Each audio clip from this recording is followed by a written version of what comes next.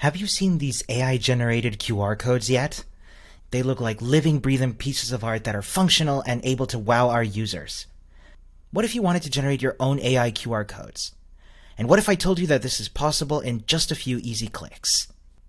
Using the powerful low-code and no-code capabilities of BuildShip, we're going to build ourselves a QR code generator. So here I am in BuildShip. I've got my project and all of my workflows here. And I'm going to go ahead and add a new template using the QR code generator template. And you can see a lot of this is already going to be done for us. So I'm going to click here. And that'll instantly create a workflow that we can start deploying and using in just a few moments. First, let's walk through what we've got here. We've got our trigger, which is the API REST call. And we can see the path QR code's already used. So I'm going to come up with something else. Let's give this a more RESTful name, so I'm going to call this QR codes, and the method is going to be post. Next, we're going to use our new replicate client. So this is going to use replicate to create an image for us. We can see that the model is already filled in for us to generate a QR code. The input is going to come already from the URL and the prompt of the body, and we can edit our defaults to communicate with replicate itself. The only thing we need to do here is put in our replicate token, which we can add to our secrets. I've already got it added here, but if you wanted to add your own replicate token, you just need to click on Add Secret over here. I'm going to go ahead and click on that. And there we go, friends. Let's open this up just for curiosity's sake. And we can see here we've got some JavaScript that we can already plug and play to use replicate to create our image. It'll return an output.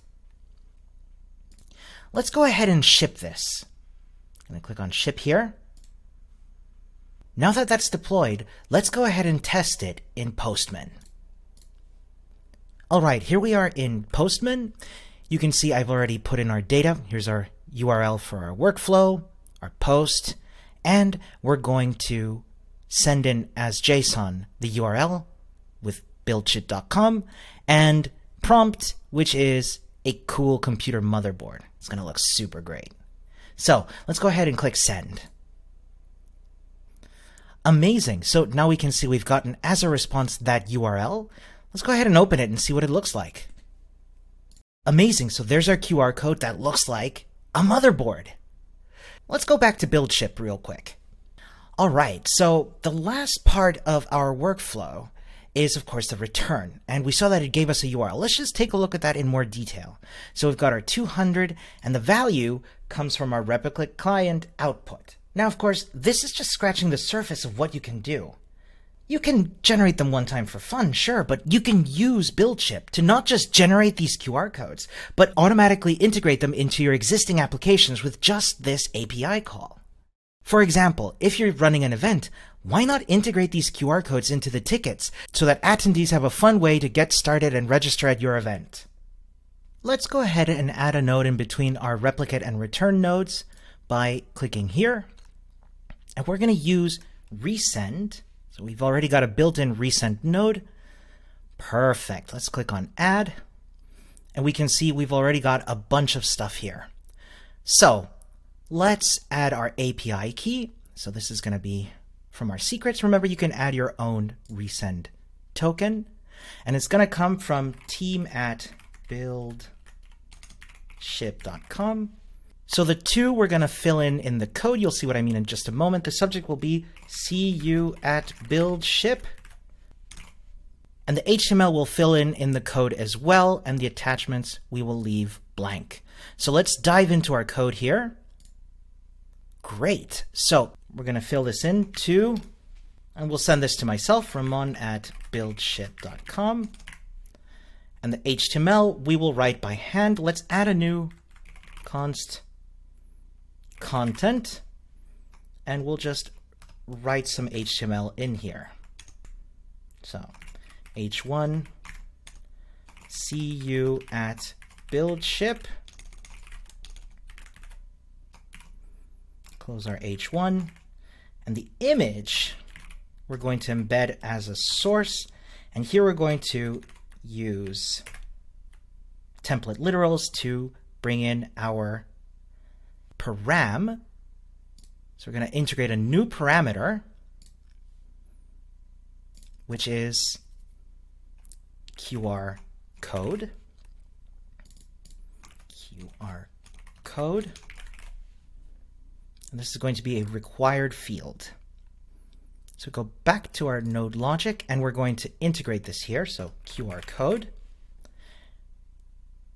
So just use QR code. And of course, we've got to have all text. So we're going to make this QR code for build ship. And there we go.